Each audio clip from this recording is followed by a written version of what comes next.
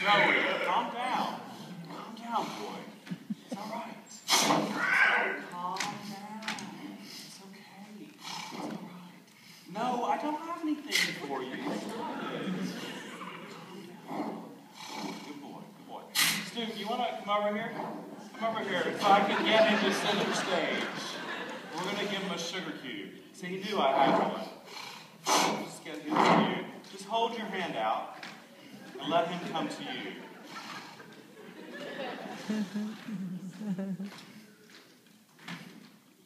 All right, good boy. All right.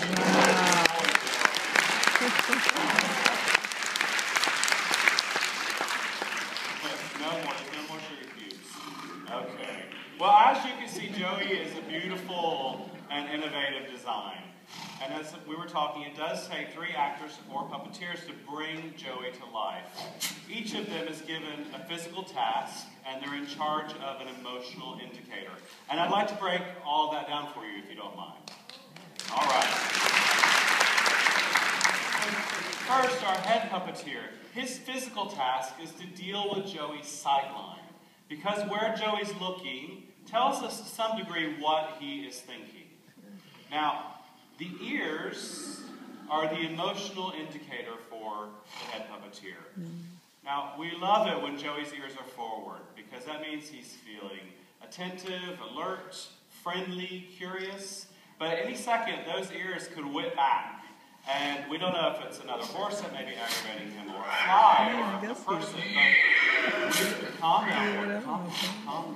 We don't like it when Joey gets agitated like that. Okay, it's all right. It's okay. So, now the heart puppeteer's physical task is to deal with the weight of Joey.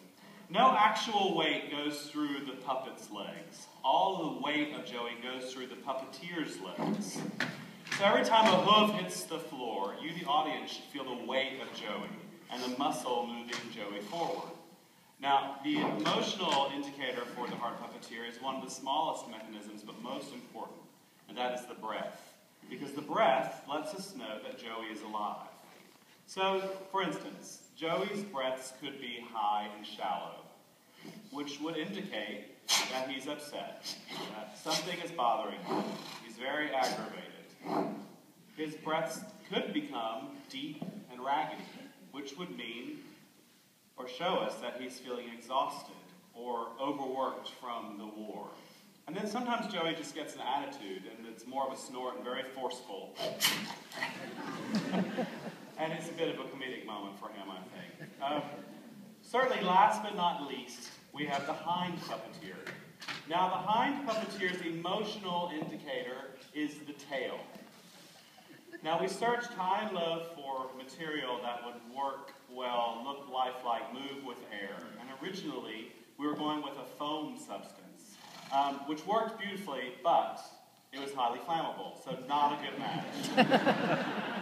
So we ended up going with the material you see here called Tyvek, which, interestingly enough, is the same material that Australian dollar is made out of. So it's very durable and very strong, but moves well with air. And believe me, I've seen Joey in many a promotional photo shoot give this boy a fan, and he'll give Beyonce a run for her money.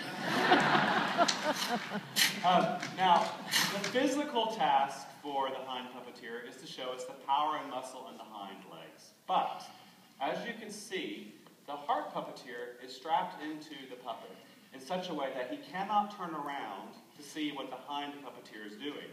So it's his responsibility to set up a 4-beat pattern for when Joey's walking,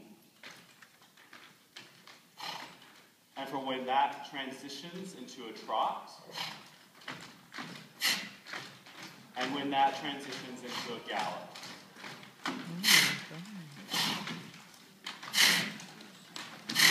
Good boy. All right. Calm down.